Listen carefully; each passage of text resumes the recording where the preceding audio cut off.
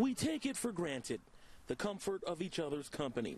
Weeks of isolation has made that clear, especially Hi, Sarah. For Patty McGinnis. We are social beings. You know, we're just born to be social, and it lifts your heart just to talk to someone. While she and her neighbors couldn't be close, it didn't mean they had to be apart. Putting the call out for people on her Noblesville street to get outside. Hi, guys. Hi. And see each other.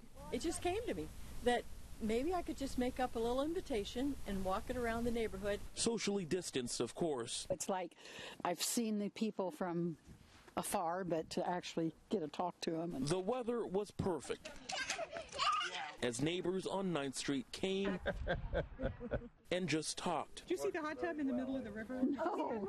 Therapy at arm's length. And it's amazing how many people you meet when you set out in the evening.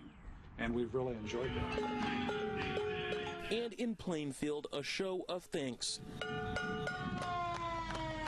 with a small neighborhood parade for their first responders. These guys are the ones that are walking into the homes when the people are sick. These are the ones that are going to all the emergencies. And our community was thank them, clapping, and just kind of a great thank you for especially what the country is going through right now. This crisis has done much to separate, but can also bring us together.